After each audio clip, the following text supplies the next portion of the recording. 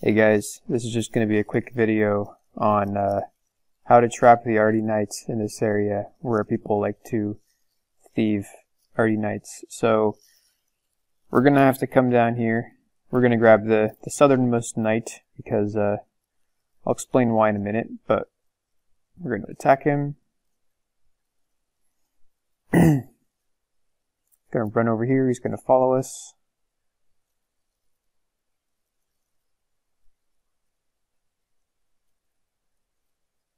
Open the door. We're going to want him right in here. So he's okay. Alright. So this is like the edge of his. If you notice that if I walk here, he won't follow because this is like the maximum northern area that he can go, which is why that when he goes here, he'll go in here and he'll be trapped. He'll try to go back down south, but he'll be stuck and he can't get past this, so he'll be stuck over here, which is really convenient for thieving. So I'm pretty sure this is the right one. Yeah, because he got damaged. So what you're going to do is you're going to attack him. Then you're going to simply walk under him. Sorry, I did that wrong. You're going to make sure he's aggroed on you. Then you're going to attack him. You're going to walk under him. He's going to either go left, down, or up. Those are his three options because he can't go right because there's a door there. As you can see, this guy's like, hurry the hell up, man.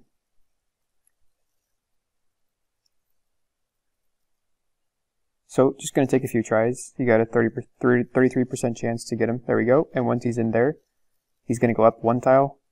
Oh, so we need him to go up 2 tiles. So you've got like a, what is that, like a 1 in 12 chance to get it? Because you got a 1 in 3.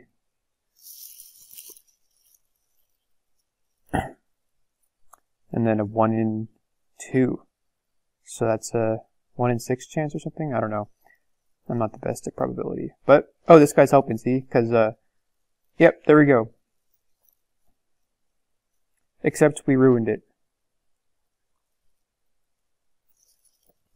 Because, you have to wait until... You actually have to have someone else close the door. But currently, when he goes up north to this square here, and this guy's standing here, he won't go left because he's either going to go down or up. He has to choose one of those. So I'm going to ask this guy to close it.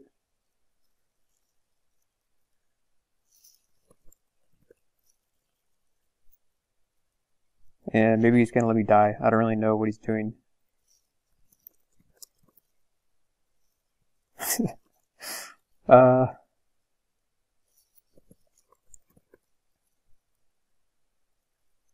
Or maybe we just go over here. I don't know. I guess that's fine. Yep. That was my first time ever doing it. But now he's going to be in here, and